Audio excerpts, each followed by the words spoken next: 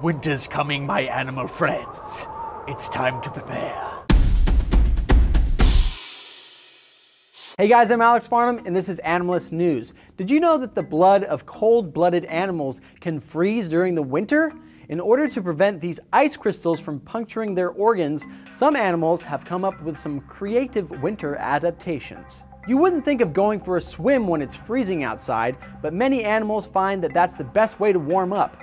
Turtles, frogs, and many fish swim into the bottom of lakes and ponds in order to find shelter in the form of rocks, logs, and leaves. Since cold water holds more oxygen than warm water, they can lie dormant for hours, even days, by breathing through their skin. Without physical activity, these animals can generate their body fat into warmth.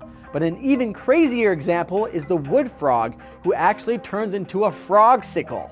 After digging a nice little hole in the forest ground, this mysterious little frog stops his heartbeat, breathing, and even brain so that he can be frozen solid. But don't worry, he's not dead. In fact, 8 months later in the summer, the wood frog will melt and carry on with his little froggy life like nothing even happened. Although no one knows exactly how the wood frog survives, scientists have discovered that their liver flushes glucose throughout their body in order to protect their cells from freezing. So, how do you guys stay warm during the winter?